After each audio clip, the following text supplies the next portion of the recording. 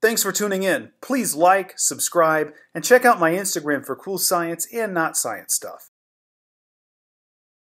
Welcome back to Biochemistry on Catalyst University. My name is Kevin Tokoph. Please make sure to like this video and subscribe to my channel for future videos and notifications. In this video and the next several, we're going to be talking about endocannabinoids. Eventually this is going to lead us to talking about things like tetrahydrocannabinol, so THC, and cannabidiol or CBD, which are really common to talk about in today's culture. But before we get into those, we really need to have an understanding of the endocannabinoid system. So real quick, what is an endocannabinoid?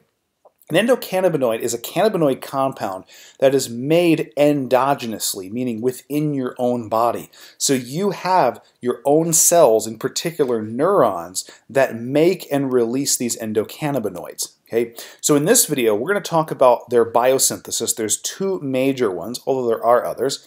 And then in the next video, we're going to go into their basic mechanism of action, and then we'll go from there.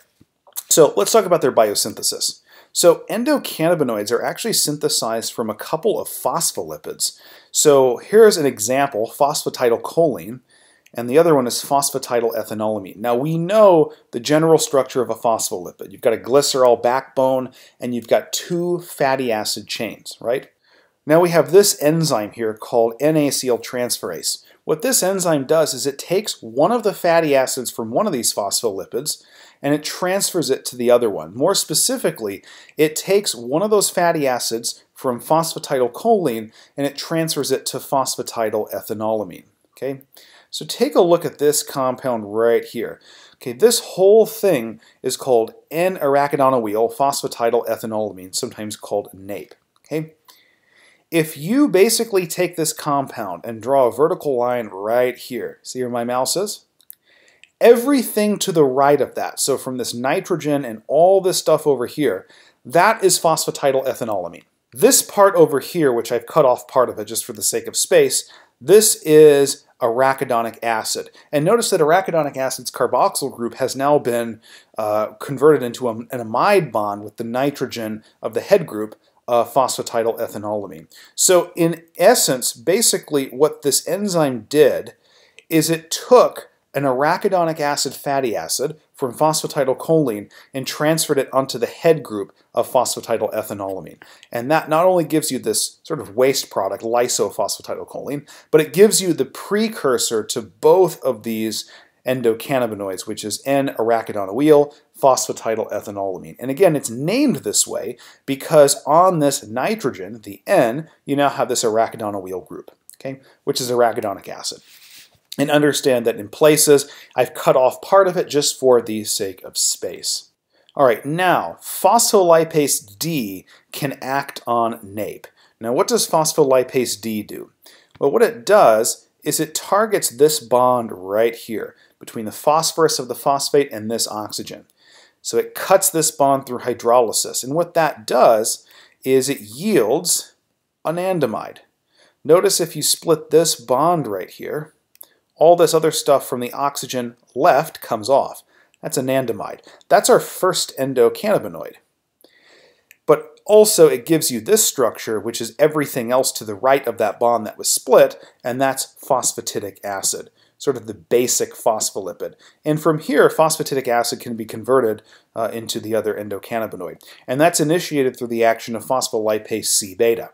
Now, phospholipase C-beta is basically just going to hydrolyze off this phosphate. This bond right there, I'm zoomed out a little bit, but between the phosphorus atom and this oxygen, this gets hydrolyzed. So you lose the phosphate, and you end up with diacylglycerol, or DAG.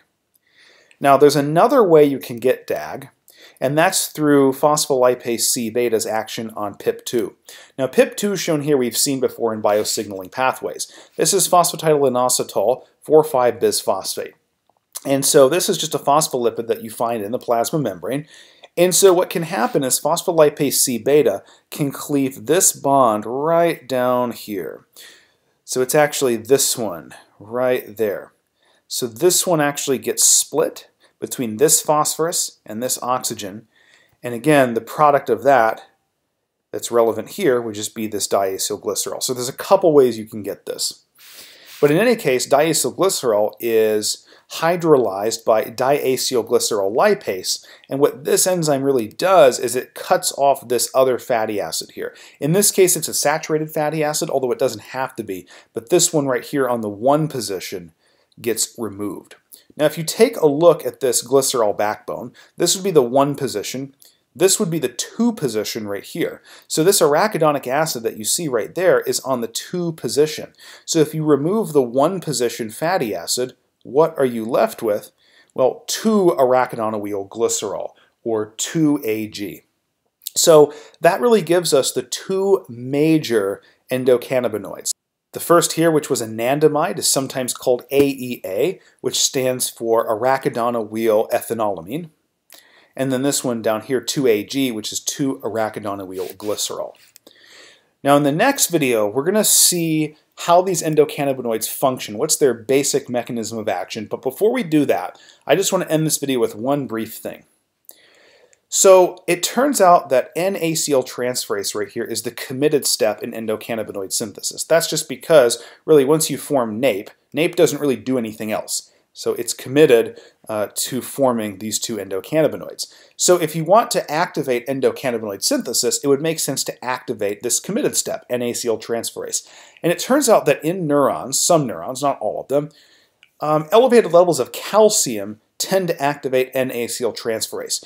Now, that might not make a lot of sense right now, but once we get into the mechanism, you'll see why elevated calcium activating this enzyme becomes important. It's because these 2 compounds are going to actually act as negative feedback regulators of neurotransmitter release. So hopefully this video gave you a good understanding of endocannabinoid biosynthesis. In the next video, we're going to start looking at the basic mechanism of action of these 2 endocannabinoids. So please make sure to like this video and subscribe to my channel for future videos and notifications. Thank you.